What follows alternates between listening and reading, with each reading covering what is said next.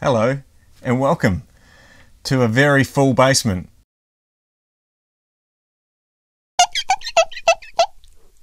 So if you're following the basement on Instagram or Facebook, you might have noticed lately we have been getting a lot of new arrivals into the basement, as exhibited by what's on the table here in front of me. Lots of new stuff, and I thought it might be fun if we could have a look at all these things together instead of me doing it off camera as I normally do.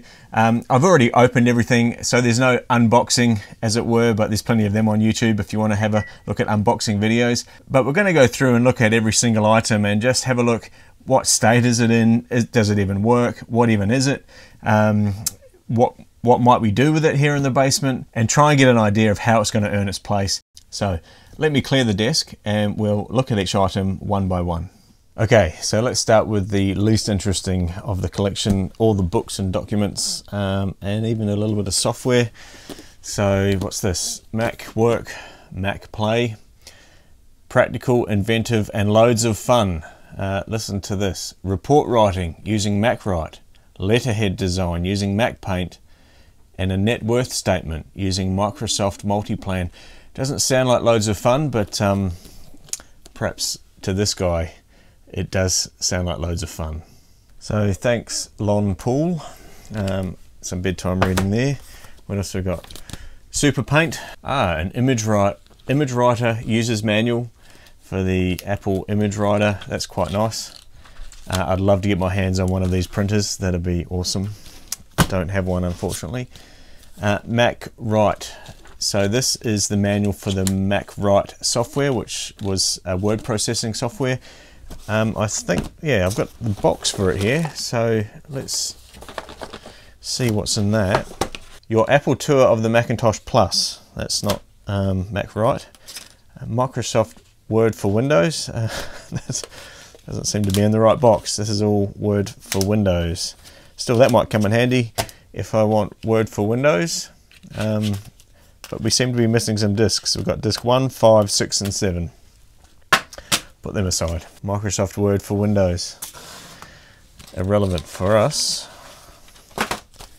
So we've got the Macintosh quick reference card. Macintosh using the international control panel.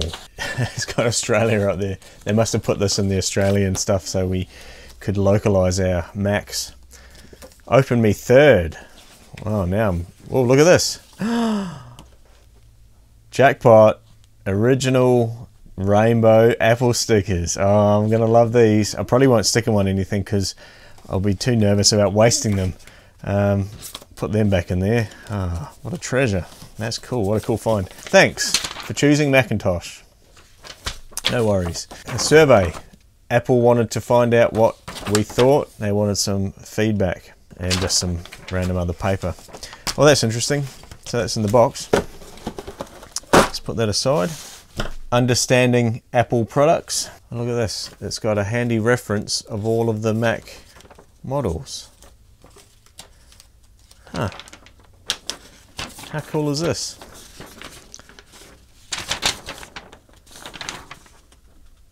So from the 128K down to the Centra 650, Powerbook 160, and it's got the processor, the speed, SIM slots. Oh, someone's gone to a lot of effort to map it all out. That's quite, that might be quite a good reference actually. I'll look at that a bit closer later. What else have we got here? Just the facts, please. Apple printers, Apple monitors. All of the info. No more stickers, no. Upgrading and repairing PCs. That is a big book and one I'll never read. Macintosh revealed. Programming with the Toolbox. Another great big book about programming. I'm never going to read it. Maybe somebody wants it. I could give that away to someone if they want that. Basic, Microsoft Basic for the Macintosh. Basic. Excellent. Always need a book on Basic. And Volume 2, Volume 1. Look at that. Programming. Love it. Service Guide, Macintosh Computers. Service Guide Volume 1. service guide volume 2, and a peripheral interface guide. Why is that such a hard word to say, peripheral? This is going to be a handy resource. When I get some of the older computers, we can start using that to pull it apart. We've got Dreamweaver and Photoshop 6. Oh look, Macintosh troubleshooting, that obviously goes with these manuals. So we've got a complete package to troubleshoot and service any of the older Macs. Well, that's all the documentation. Now let's start looking at the fun stuff. Okay, so the first computer we're going to have a look at is this awesome PowerMac G4 and a matching studio display, both in excellent condition. I'm really happy. I went to see a guy about an unrelated item, and I spied in his shed these little beauties poking out from underneath a table, and I said, are they for sale? And he said, well, they can be. And so I brought them home, and I'm so glad I did. It's just in great condition. You can see I mean, what else can you say? It's a little bit dusty, but I can clean that up. I love the way these things open. Look at that. It's so easy to get to. Apple, why don't you do this again? It's a masterpiece. But what we'll do is, I'm not sure if it works. I'm not sure if the screen works or if the computer works. There is evidence of some modifications inside. So I'll move the camera, we'll have a closer look, and we'll have a look around inside, and then we'll plug it in, power it on, and see what happens. Let's go. So let's open it again. And you can see inside. So we've got the G4 processor, I think it's a 733 megahertz, on that one. It's got 3 sticks of RAM, so all of the slots are fully populated. Now this model says on the back here that it's a 256 meg model, so obviously it's had some sort of upgrade.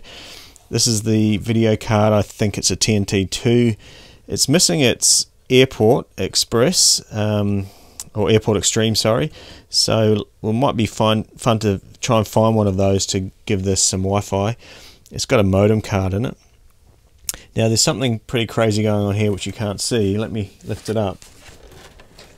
Check that out. So there is a power supply modification on this machine, and what I'm assuming is a 12-volt power supply has been plumbed in out of the back of the original power supply. You can see this black cable goes down to power this transformer, which then goes to these black and white leads that run into the motherboard. So obviously something wrong with the power supply. I'm not sure what. I'm not sure if it works. We'll put it back together, we'll plug it in, and we'll see what we get. Just while I'm in here, I'll mention it's got an 80 gig hard drive. It's got a DVD, I think that's a DVD burner, and it's got a zip drive as well, which is a nice little addition to share files between Macs. Those zip drives are quite handy. So let's close it up. I love that design. And we've got our one plug from the Apple Studio display. There's no power cable, so I assume that this one plug does it all.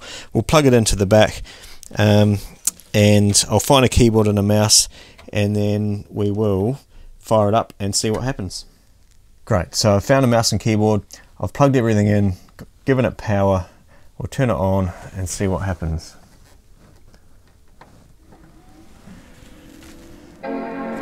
Chime, that's a good sign. And hopefully this screen works. I love the design of these things, just that see-through perspex acrylic sort of plastic. Great, it's come on. That's a good sign. Hopefully we're going to have a good result. We can see the little loady thing. Fan's a bit noisy, but that's the power supply. I don't know if that's because of the weird modification or not, or they're always this noisy. I haven't owned one of these specific machines before. Great, and there we have it. We're in the desktop, so our computer's clock is set wrong. Let's go have a look at About My Mac. And 10.4.11, which is the version I would put on, and if you watched my eMac video, you saw I upgraded to 10.4.11 on that. It's the best version, I believe, for these older PowerPC machines, because it can still run OS 9 apps as well. Once you get to 10.5, there's no more OS 9 support. But what have we got? We've got 1 gig of RAM, which is great. So they've maxed out the RAM slots and we've got plenty of RAM there. Let me just zoom in, and I want to show you something quite interesting. So here we've got 10.4 Fox, and that's only something you would put on. Oh, what happened there? It just turned itself off. Okay, I've just discovered something new. I don't know if you can see that, but there's a little light here, and a power sign, and it's a touch sensitive power button for the whole system. So I've just shut it down. I'll wait for it to boot up and I'll show you what I was about to show you. So like I was saying before I accidentally turned the machine off, it's got 10.4 Fox. Now 10.4 Fox is something that you would install on these older Macs. It's a web browser that's compliant with most of the modern web, and it runs off sort of a variant of Firefox. If you just use Safari on these, Safari of this era isn't really designed, or doesn't have the encryption that it needs to be able to decrypt all the modern websites. Most of the web now is encrypted for our security, supposedly. So you need a browser like, oh, I've done it again, I've turned it off. You need a browser like 10.4 Fox to browse the web. It's interesting that it's on this machine. It looks like it's just set up as a collector would. It's something I would do. I would do a fresh install of 10.4.11, put 10.4 Fox on it, and then from there it's like a good base to do anything else. So that's already been done for us. That's a great win. It's a great machine. I'm really happy with this one. It's just in such good cosmetic condition, and I'm really pleased. We'll certainly find a good project for this in the basement.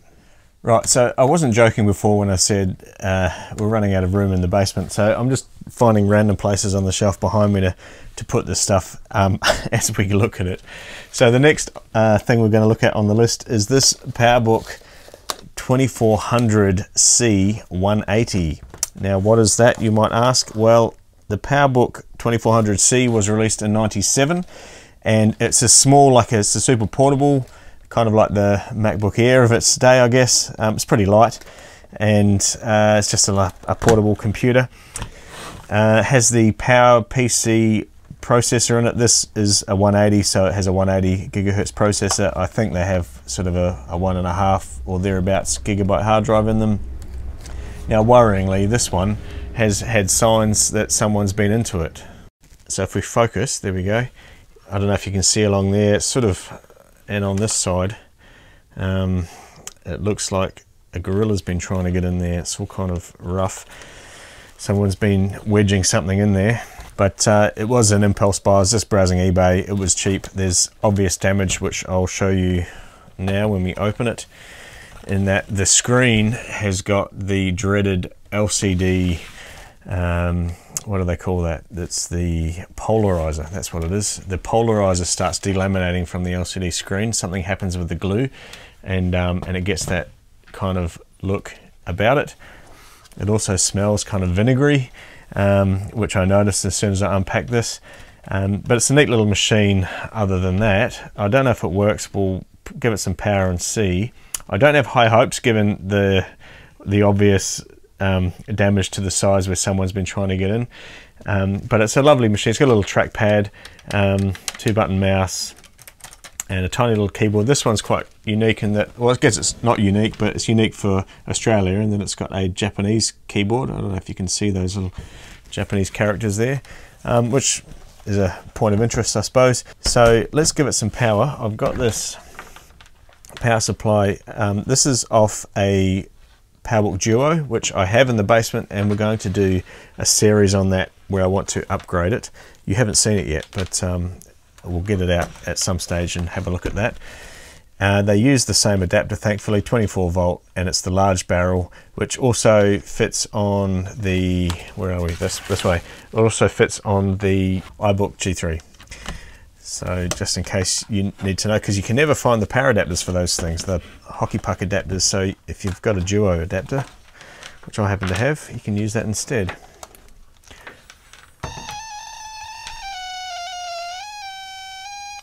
Right, did you just hear that? I just connected the power, and that is the noise that it made. Let me take that out. Nothing came on the screen.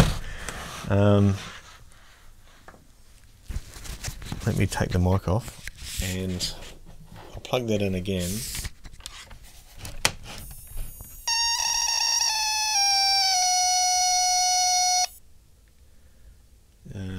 Okay, that's a weird noise.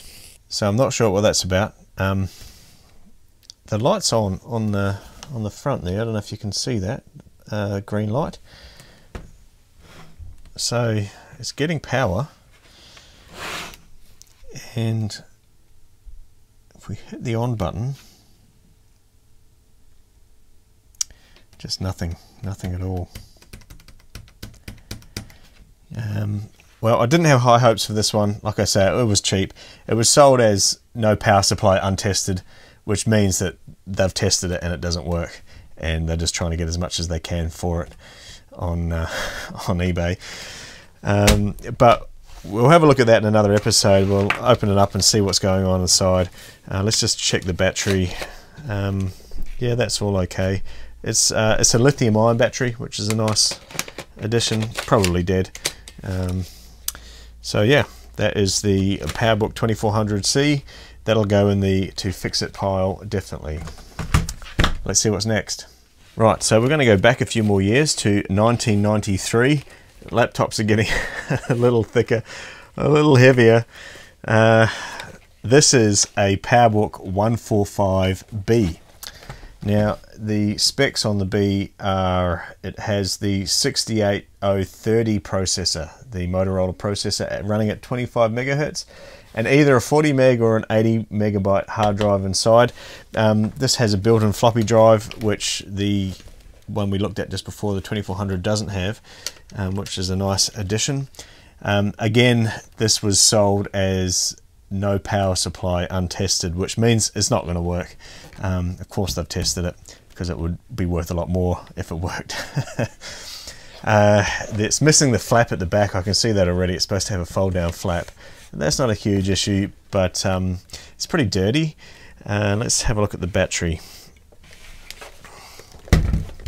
Right. Come on. Ah, right. Well, it's not swollen. It's got all that dirt and stuff on it though. That's gross. But it also has a sticker on it, rebuilt by Power Repackers, 3500 milliamp hours. So it's had a rebuild, which is interesting, but it's also got some nasty corrosion on that terminal there. So maybe we'll leave that battery out of the machine. Don't want it to be doing any damage to the terminals in there. But I wonder if it'll fire up if we give it some power. Now, the good thing about these older Powerbooks is that they just take a standard barrel connector, 7.5, what do they need? 7.5 volts, 2 amps max. So I have a power supply here, just a generic power supply at 7.5, 1.5 amps max. Before we turn it on, I'll show you the inside. Again, a little bit dirty. It's got probably the worst polarizer issue of any computer I've ever seen. Now, you might be saying, why are you buying these computers with obvious screen damage? Well, I saw this random YouTube video of a guy in Japan fixing a TV with the same issue, and it's just a film that he peeled off the LCD display and he just glued another film on it. So you can buy the film, like you can just buy rolls of that film. So I figure, why not? I can have a go, and if the computer works and we can verify it powers on, I can have a go then at replacing the screen. I don't think I'll be able to find an entire screen assembly at a reasonable price to replace it, but you never know, things pop up from time to time. So let's plug the power in and we'll see if it turns on, or hopefully it doesn't make a weird screeching noise like the other one did. So power in there, I'll plug it in. Power's on. It's got the on button on the back, so I'll hold that in.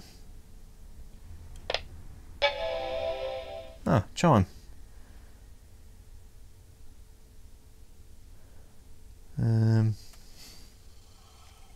Oh, I heard some noise. I don't know if it was the floppy or if it was the hard drive. There's no more noise. The hard drive should be making some noise, and it's not making any noise. I think these had a SCSI hard drive in them, which is very hard to find now. But I do have a SCSI to SD adapter, which I'm intending to use inside the Duo I've got, but I may configure it so we can plug it into the back, into the SCSI ports on the back of these things, and try and boot off that. I can't see much else happening, but I can see the backlight is on the screen, but there's nothing coming up on the screen. I'm not sure if we could see it if it did because of this polarizer issue, but I assumed we could see some sort of thing if it was going to load something. Anyway, it's slightly promising. The chime noise is good. It might just need a new hard drive and maybe some caps replaced, I don't know. But again, one for the fix-it pile. Better than I thought it would be, actually. So yeah, it's a bit of a win, I suppose. It was a cheap machine. So let's see what we've got next. Right, jump forward a year to 1994, and Apple has released the 500 series of PowerBook. This is a 540C, which is in great condition, and I dare say it is going to work because it's got little feet that flick down. Oh, I love that. So neat. Anyway, I was browsing Gumtree, and this guy in Victoria, which is a long way from where I live, was selling this for crazy money, pickup only, and I sent him a message saying, mate, I know you've said pickup only, but would you consider shipping it to where I am? And he said, because you've said it so nicely, yeah, no worries, I'll do that. And he turned out to be the nicest guy, and he was essentially just giving this thing away. And he said it's fully working, and just by looking at it, you can tell it's been looked after. It's in great condition. It came with the power supply, which is awesome because it is a funny shape. It's like a 4-pin, 4-socket design. So I'm glad that it got sent with that, because finding one of these would be a nightmare. So I'll plug it into the back. Now on the back, it's got the classic Mac flip down panel, which all of the laptops had for a long time. We've got a SCSI port. We've got some sort of display port. I don't know what that is. It kind of looks a bit like HDMI, but it's obviously not. We've got, I think this is a network port. We've got that also looks like some sort of network interface. Audio out, audio in, and modem / printer there. This comes with a floppy drive on the side there, and what's neat about these is that they have dual batteries, baby, packing them either side, so you can dual load this puppy, which is cool. Or I think they may have had like other things you could put in them, but looking at the size of it, I mean, what, maybe a PCM CIA card reader or something, but I don't know what else would fit in there. So maybe they just had batteries. Let's turn it on, and fingers crossed we're going to have a working one out of the 3 laptops we've looked at so far. Where's the on button? Here it is. That lovely chime. You can hear things whirring, so that's a good sign. The other ones didn't whir at all, so there's a hard drive doing something. And we've got pixels, I think, on the screen. Yep, happy Mac, welcome to Macintosh. Let me zoom in, you can see what's going on. So you can see there, it's loading what looks to be probably Mac OS 7, maybe. It's a color screen, which is cool. I love that about this 540C, and it's actually an active matrix screen, which makes it a really good quality color screen as far as the screens go of this era of machine. The cheaper ones had passive matrix, which had a lot of ghosting and blurring whenever there was any movement on the screen. So I'm really pleased with this machine. It's actually a really nice addition to the collection here at the basement. Again, I'm not quite sure what we're going to do with it. It's fully working. There's probably not a lot I need to do with it, but maybe I'll install some classic games on that and have some fun with it. This is one of the first Macs to have a touchpad, which is quite an interesting little bit of trivia. It's pretty snappy. It's got a Motorola 68040 running at 33 megahertz. So it's running system 7.5, and it's got 12 megabytes of memory, which is quite a lot, which is quite neat. So a great little Mac. I really love this Mac. It's such a nice machine with the color screen, and the touchpad actually works really well. I know it's tiny, but it's really responsive, and it just tracks really nicely. and which is important because this was the first machine to have a touchpad. Correct me if I'm wrong in the comments below, but I'm pretty sure that this is one of the first laptops to ever carry a touchpad on it, and to have such a good one like this really gave a good user experience. Still only a single button mouse, so option or control click to get the right click, but a great machine. So it's this and the Duo that I have, which you haven't seen yet, are my two favorites at the moment, just because they're in such good condition and they're just fully working and just lovely little machines. So a bit of a departure from the topic of old Macs. Now we're having a look at a sampler, a MIDI sampler. It's an Akai S2000. Now this particular unit, I believe it came out of a facility that had a ship simulator in it, and this was part of that setup. So it'd be interesting, in a future episode we'll look at seeing if we can get some sound into it and out of it, maybe how it works. I'll have to Google up the instruction manual to work out how to run this thing. Apparently they were quite a well-regarded sampler in their day. I just love the white look about it, the white faceplate. I've plugged it in, so we'll turn it on and we'll see what happens. Alright, there's something on the screen. I'll zoom in and we'll have a look what it says. So it's turned on and it just says here, insert S2000 system disk, and the lights are just, where are we? Just here flashing backwards and forwards. Now thankfully it came with a system disk. So here we go, Akai S2000 system disk, version 1.51, including sound data. So let's put that in and see what it does. Okay, I can hear the drive spinning up and it's doing something. Operating system 1.51, one M word, I don't know what that means. And now it's loading samples, engine 1 and 2 and 3. Turbine. So these are all the noises that would be in the ship simulator, I presume, and the controls of the simulator probably had some sort of MIDI output which would just trigger the sounds in these machines. It seems like an overkill of a machine to use just to play back the sounds, but I guess they wanted something that was fail-safe and that was repeatable, which these machines certainly are. So that's the Akai S2000. Like I say, we'll have a look at this in a later episode. We'll connect it up to some stuff and see if we can make it get those sounds, the engine noises or whatever is in it. We'll be able to listen to those and maybe put our own sounds in and get them out again and see what it can do. So I've got a duo of titanium Powerbooks as well that have come into the basement. They've both come from different places. They're slightly different models. This is the 667 megahertz model, which was superseded by this one, which is the let me look at my cheat sheet, 867. So 667, 867, early 2002, late 2002.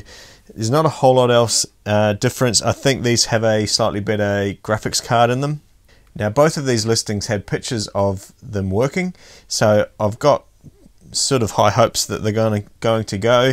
I know that this one is missing its internal drive. The pictures I saw of it working, it had booted off an external drive.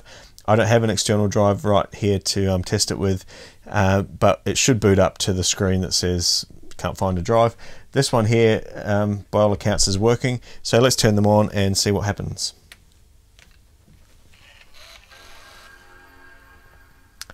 Okay, this has chimed and this hasn't chimed. But I can hear the hard drive whirring away. Can't hear anything, obviously it doesn't have a hard drive, so it does have fans in it. There's something happening on the screen which is positive on this one here, and I can see that the light's on. I think that light's on. So nothing at all over here, and we're loading OS 9.2. Now the seller did say it's got a dual install, it's got 9.2 and it's got 10.1 I think on it as well. So I expected everything as expected. It has quite a nice case on this one here, but the screen's a little scratched up on the back. I don't know if I can show you that there.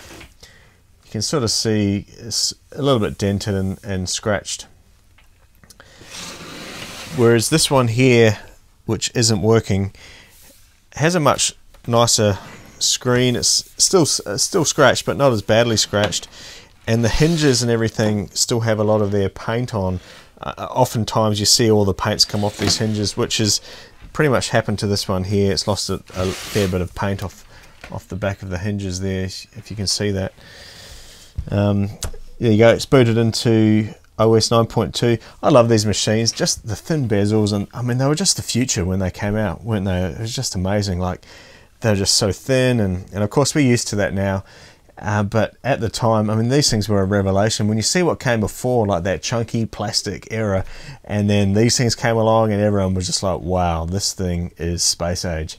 And they still look pretty good even now. They're just a great design. You know, it's 20 years old, but look at it. So this one's working fine. This one is not doing anything.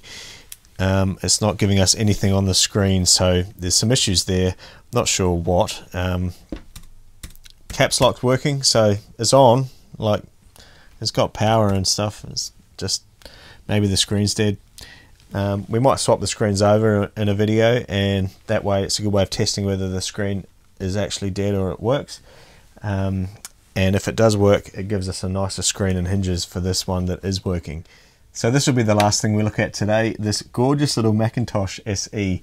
Now, I just love these things. They're so tiny, they're so cute. This little tiny little screen here. When you see them in a picture or standing alone, you don't get an idea of how small they are because they're so sort of in proportion, but when you see them next to a person, they're tiny, and they've got, of course, the carry handle. You can carry them around, and they came with a bag, so you could, portable, you could take them to the office and take them home. This model came with a keyboard and a mouse. I've plugged them in. It also came with an external floppy drive, which must have been out of somewhere where it was bolted to a desk, because it's got this massive stainless steel cable on it as well to stop anyone stealing it, I suppose. But we don't really need that because it's got two built-in floppy drives in the machine. It's also got a hard drive in it.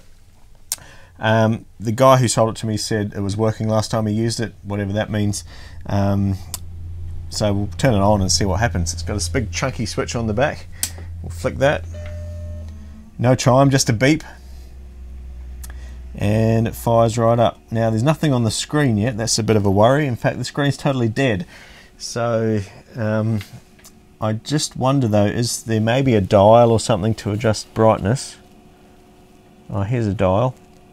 Oh yeah, look at that. We've got some screen. Oh, that's cool.